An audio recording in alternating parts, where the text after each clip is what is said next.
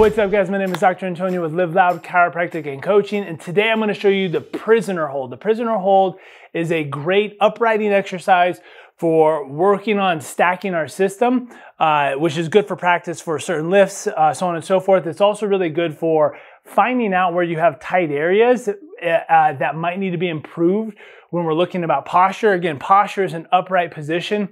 Let me correct that. Standing posture, we're obviously talking about an upright position, so that's something that we might want to improve, in addition to being able to open up your chest. So what you need is a weight. Kettlebell is a perfect option for this.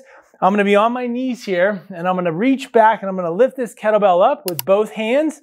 And from here, I'm simply trying to stack myself as best as possible. So I'm going to tuck that tail just a little bit, and then try to make my spine nice and long and tall. And from here, I'm trying to just let those shoulders draw me back and down as I hold this. So for me, and something I know I need, is I have tight hip flexors and a tight lower back. And so this is a bit of a challenge for me, but it's also, as I'm focusing on squeezing my glutes and keeping that tail where it needs, I'm actually getting a really good stretch in this front side to open me up, in addition to opening up tight chest and tight shoulders to help me work on improving the length I need for good posture and the strength I need for good posture, all in one exercise.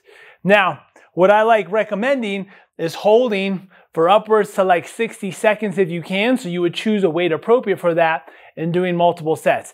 Great for an accessory exercise or in between your supersets, or a warm-up as you're working on just getting things ready for your next workout.